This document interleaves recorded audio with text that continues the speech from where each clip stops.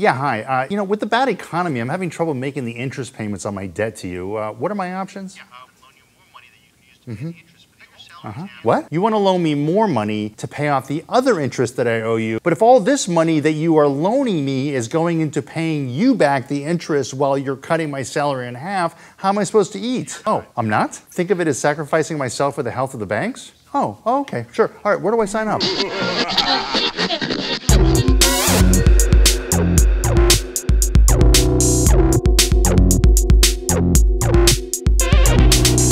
Hey guys, Charles Como back with another Political Minute. This week we have another crisis coming to us from Europe. What exactly is it? Let's find out.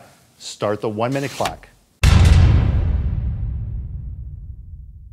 This weekend, Greece is having elections where it's possible that the people will reject a recent bank bailout because that bailout seems to do nothing more than put more money into banks while forcing the Greeks to take on even more debt. The result might be that Greece is forced out of the euro. Now, you might be saying to yourself, the Greeks got themselves into this mess, screw them. Well, under normal circumstances, Greece would be screwed, but there would also be a light at the end of the tunnel. Instead, by being part of the euro, Greece is not only screwed, but there is no light at the end of the tunnel. Let me explain. A sovereign nation with its own currency pays off its debts by printing money. But the result of printing too much money devalues the currency in relation to other currencies. But the result of that devaluation is that foreigners start flooding into the country because now it's so cheap to visit. They also start buying stuff like crazy. Pretty soon, so much money flows into the country that eventually prices work their way back to normal. But because Greece is part of the euro, they can't do any of that. Instead, they're forced to borrow more and more money while no new visitors and no new money flows into the country. It becomes a downward spiral, just like the Titanic sinking, as British politician Nigel Farage so eloquently put it. That is why Greece is threatening to leave the euro. And if that happens, Spain, Italy, and France may soon follow. What do you guys think? Let me know in the comments below, and don't forget to subscribe for more Political Minutes. Oh, and is something similar happening in this country?